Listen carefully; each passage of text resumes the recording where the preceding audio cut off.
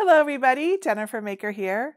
Wrapping gifts can be a lot of fun, sometimes, but sometimes a gift bag is the best option, isn't it? So what to do if you still want the presentation to be super special? You make your own gift bag. It's really not as hard as it looks, especially with my free design and a cutting machine. Plus my versions have these really cool and adorable decorative picks to keep the tops closed, so there is no peeking in these gift bags.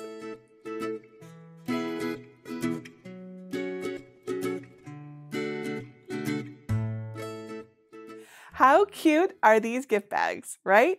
So Greg saw a gift bag similar to these in a store and he brought it home and he showed me, and I love them too. And I knew you'd all want to learn how to make your own. So I modified a design that we used already to make a gift bag with an open top. Now there's this nice piece that folds over and a pick to hold it shut. I made 3 different designs, one with a love theme, another for Christmas, and a birthday cake design. I'll show you how to prepare, cut, and assemble the birthday cake design today, but you can use most of the same steps to make the other designs.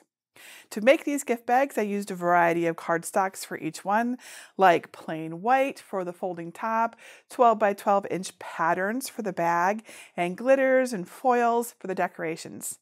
They all cut well on a green standard grit machine mat in my Cricut Maker 3.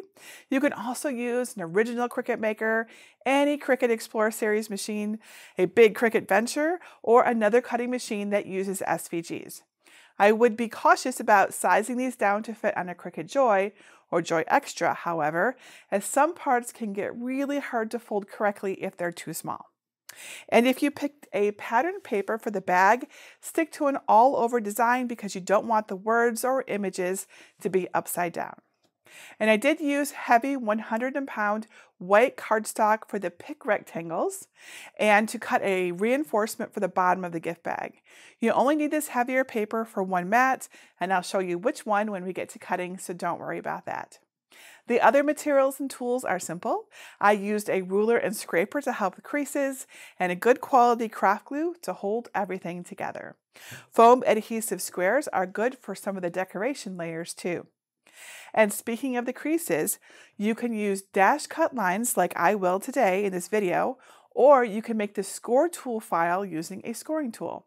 If you want to make a bag out of glitter cardstock, the score line version will be really hard to see, so I recommend you stick to the dash cut line version of the gift bag. And normal craft glue can have trouble with the glitter texture, so hot glue will work better with glitter.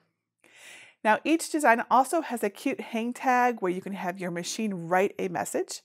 I used a Cricut fine point pen in matching colors and then some twine to secure them to the bag.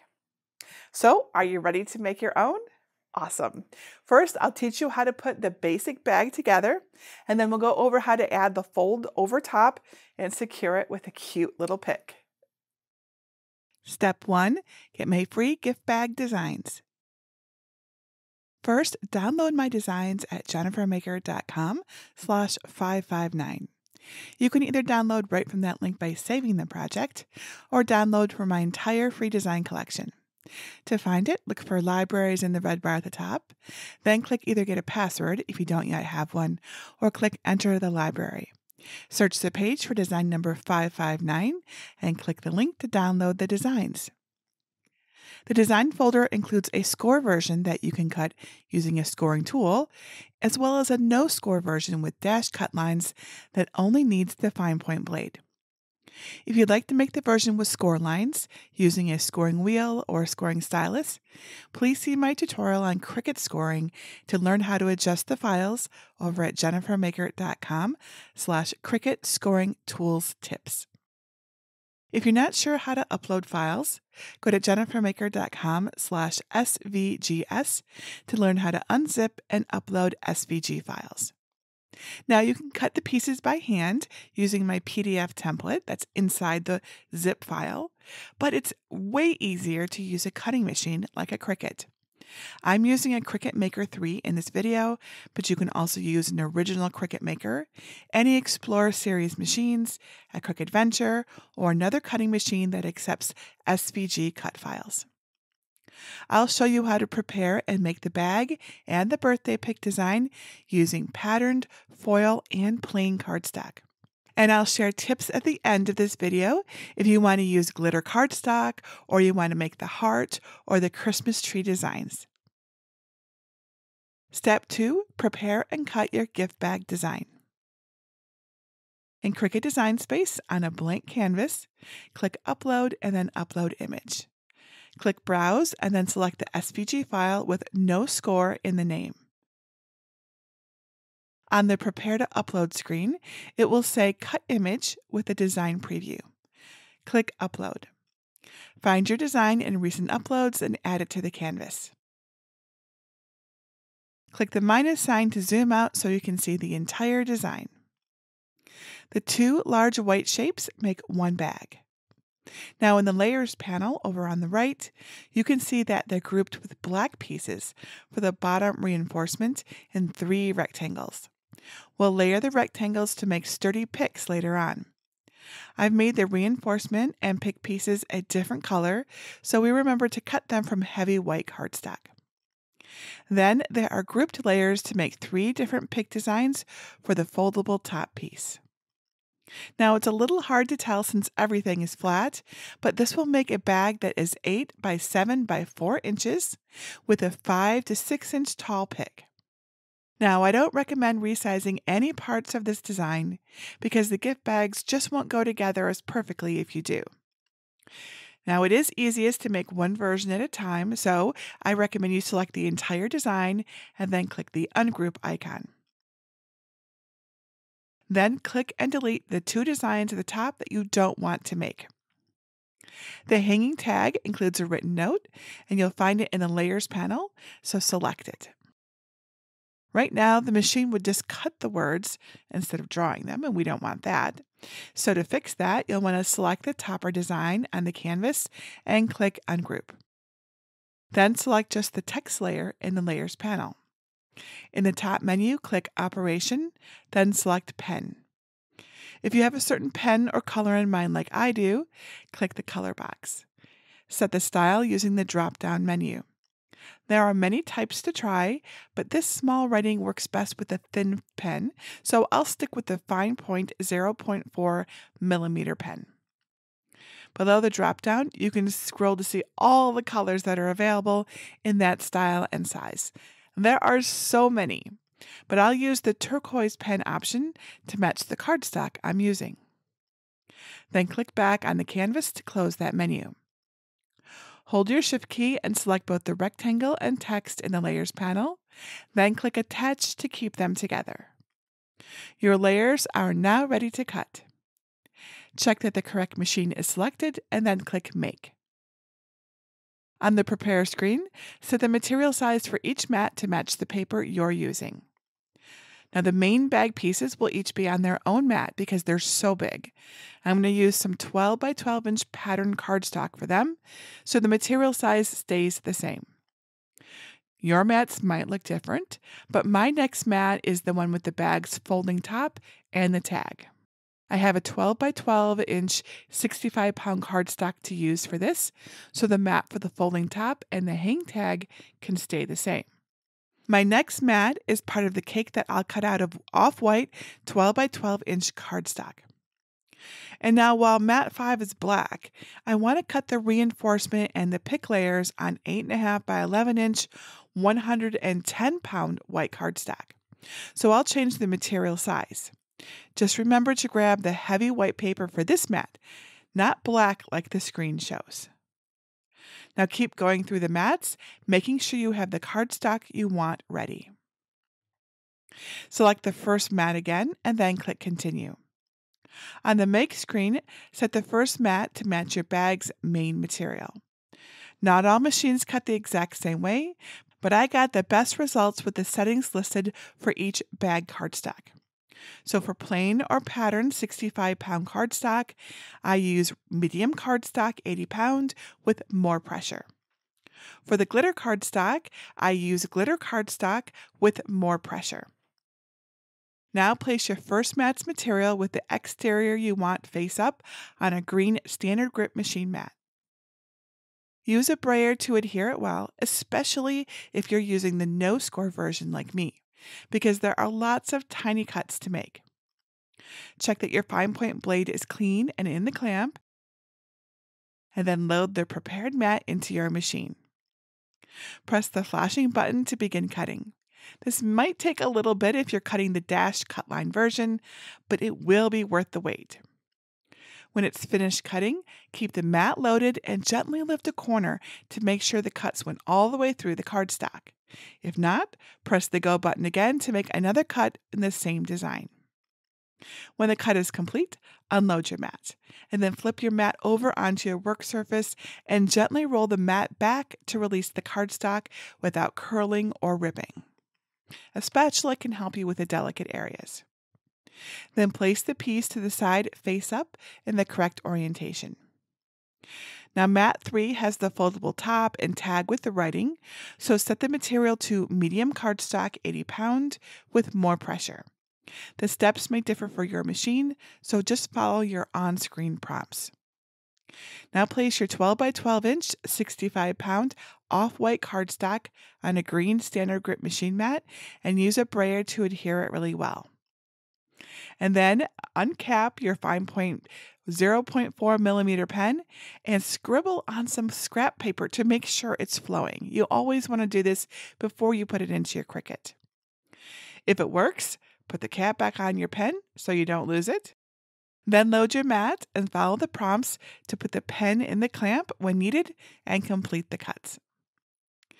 Follow the same steps to prepare, cut, and remove your remaining mats using these settings depending on your choices.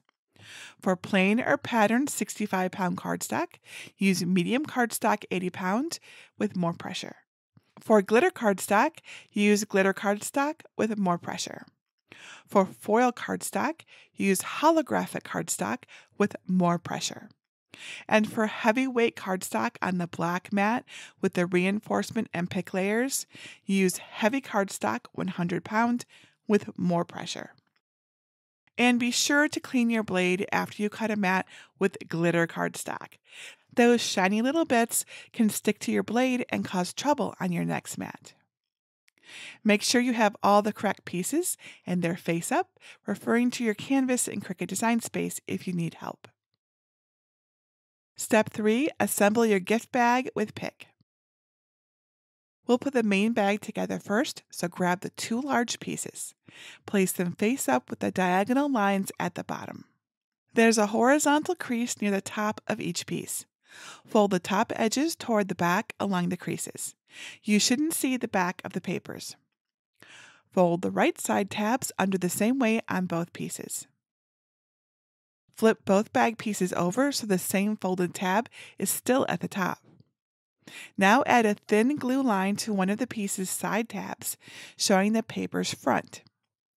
Adhere the tab to the unfolded side edge of the opposite piece. Let the glue dry and then add glue to the other side tab on the front pattern. Adhere the tab to the inside edge of the unattached side to make a closed shape. Lay the bag flat with the pick slots at the top. The top layer has a vertical crease just in from the right edge of the bag. Pinch the vertical crease up and fold all along it. Flip your bag over and repeat on the other side. The bag will naturally want to fold along this line and pop up into a 3D rectangle. Flatten the bag so that there are symmetrical vertical creases on the left and right. Place your ruler just above the horizontal line closest to the top of the bag and then fold the bottom layers up. Then remove the ruler and run your scraper along the fold to create a nice sharp crease. Then unfold that crease. Now for the bottom, here's an important tip. Go slowly and be patient when folding this part. You may need to gently crease the edges of your cardstock along the diagonal lines to encourage it to fold as needed. Push the 2 sides of the bottom section in toward each other along the diagonal fold lines. Flatten those sides against your work surface to create 2 triangles on either side. They should match the bag's outside. Make sure the triangle's corners are sharp and then crease them with the scraper.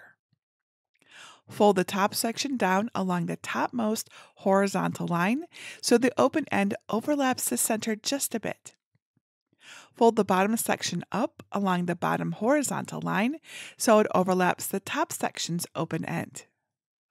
Unfold these two flaps, then add glue to the 4 outer triangles. Be careful not to get any glue on the center portion underneath the flaps.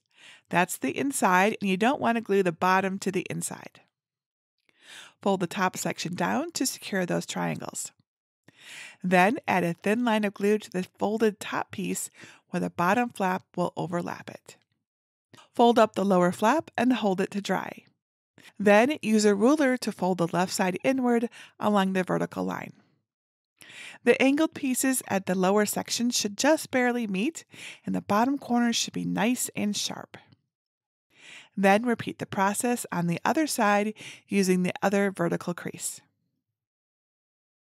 Once it's folded correctly, use a scraper to really secure the creases in place.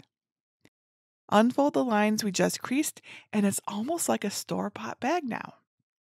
Put one hand inside the bag from the top and carefully push down on the bottom to open it. You might need to press a few spots to help it open completely. Go slowly and keep trying until your bottom is flat enough to be set down on your work surface. Smooth out the 4 outer creases by supporting them from the inside and pinching them lightly from the outside, especially near the bottom. Then gently support the side creases on the inside and poke them in from the exterior to smooth them out. Folding the creases this way will help the bag open more smoothly. The bottom and sides should be nice and square and stand up on its own.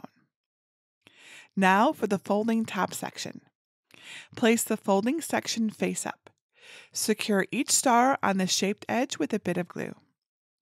Once the glue dries, fold the horizontal crease toward the back of the paper.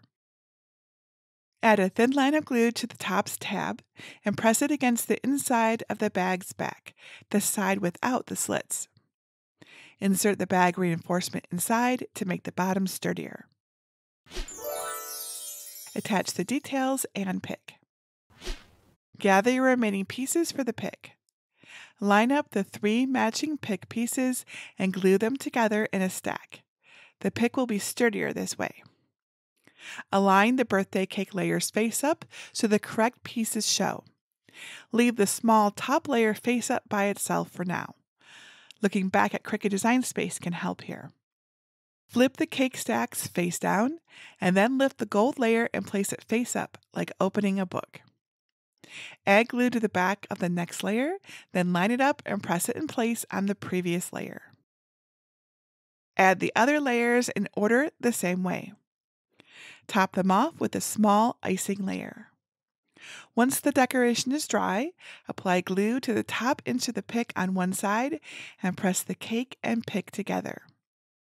I found it easiest to put the gift in the bag before closing everything up. It's the perfect size for an ornament or a light set of coasters. Just keep the gift under 6 pounds to avoid damaging the bag. When you're ready to add the pick, put your hand inside the bag to gently press the cardstock between the slits out a bit. It will be easier to position the stick if it isn't flat. Fold over the bag top so the slots line up and insert the pick's plain end into the top one until you can see the tip through the lower hole in both layers. If the pick doesn't easily slide out the bottom slots, you can poke your weeding tool in to help angle the bottom of the pick out. Go slow and be patient. You don't want to tear anything at this point. When the pick is through both slots, push it down a bit so the closure is secure. To attach the little hang tag, cut a piece of twine about 6 inches long. Insert the twine through the tag's hole and then wrap it around the pick under the cake decoration. Adjust the tag to hang at the desired length and tie the twine behind the pick, and then cut off any excess twine. Your folded gift bag with the birthday pick is now complete.